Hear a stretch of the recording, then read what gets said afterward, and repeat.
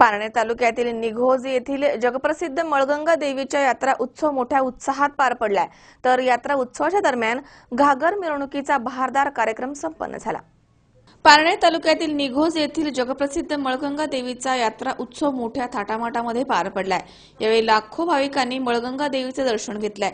राज्यामध्ये जागृत देवस्थान म्हणून प्रसिद्ध असलेल्या मळगंगा देवीचा यात्रा उत्सव सोमवारी 9 एप्रिल रोजी घागर मिरवणुकीनं बहरला होता।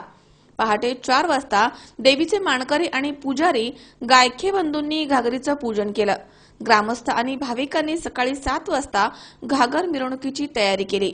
घागर मिरवणूक ही हेमाडपंथी बारव ते मळगंगा देवी मंदिराजवळ आणण्यात आली।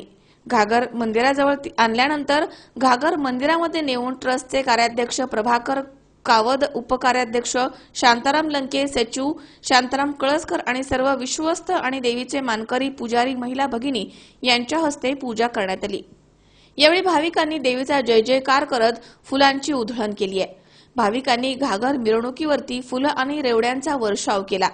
मिरवणूक ही मुख्य पेठ संदीप पाटील चौक, ग्रामपंचायत चौक परिसरामधून निघून पुन्हा देवीच्या हेमाडपंथी बारवेकडे आणण्यात आली। त्यानंतर घागरीचे विसर्जन करण्यात आलं। देवीच्या जयघोषानं यावेळी परिसर निनादून गेला होता। घागर विसर्जन केल्यानंतर भाविकांनी वाजत मळगंगा देवीला साडी चोळी अर्पण करून पुरणपोळीचा नैवेद्य देऊन मनोभावे पूजा करत नवसपूर्ती केली आहे। दुपारी 4 वाजता मळगंगा देवीच्या छबिन्याची मिरवणूक काढण्यात आली।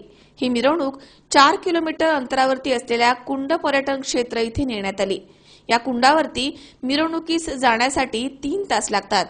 या यात्रेचं नियोजन मळगंगा ग्रामीण विकास ट्रस्ट, विश्वस्त मंडळ, सेवाभावी संस्था तसेच निघोज ग्रामस्थ मुंबईकर मंडळ भाविक यांनी यात्रा नियोजनासाठी केलं होतं। विनोद गायकवाड, सी 24 तास, पारनेर।